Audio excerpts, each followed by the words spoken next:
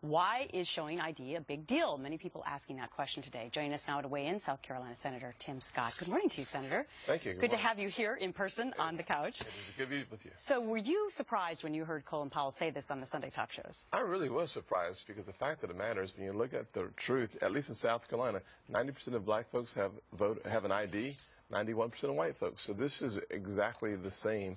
And the truth is, if you have to show your ID to buy a bar of soap at the Piggly Wiggly, if you have to show your ID to get on a plane, why not verify the fact that the person voting is actually the person on the voting card? But you believe that this is actually going to be a strong point for the Democrats rather than a bad thing for Republicans. In what way? I think they're going to politicize this issue. But listen, we're not talking about poll taxes. We're not talking about creating thresholds that are too expensive for people to comply with.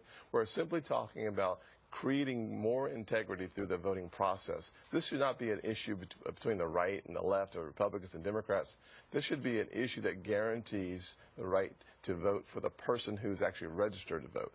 That is a good thing. But you will admit that the Republicans have a long haul in front of them as far as trying to get the minority vote. Because if you look at the last election, it was under 10%, I believe. I only wish that the voter ID problem... African-American vote. I only wish the voter ID problem was the reason why voters are voting for Republicans or Democrats. I think they're an ideological situation where we have an opportunity to gain ground in minority communities simply by stepping outside the door, going into those communities.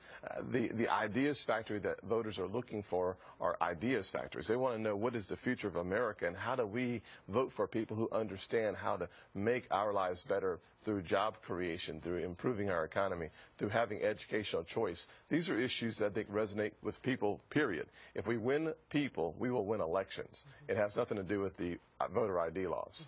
Today marks the 50th anniversary, of course, the famous march and the speech by Martin Luther King, Jr.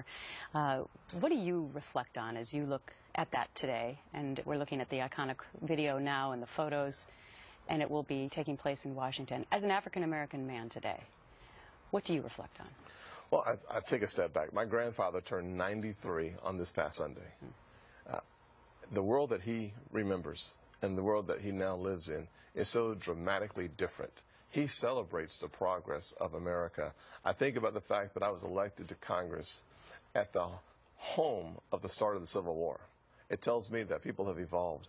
I reflect on the fact that because of great men and women who put their lives on the line, I am able to stand on their shoulders. I think I have a responsibility to be as educated and as economically viable as possible so as to say that those folks who sacrificed for the dream, that the sacrifice was worth it.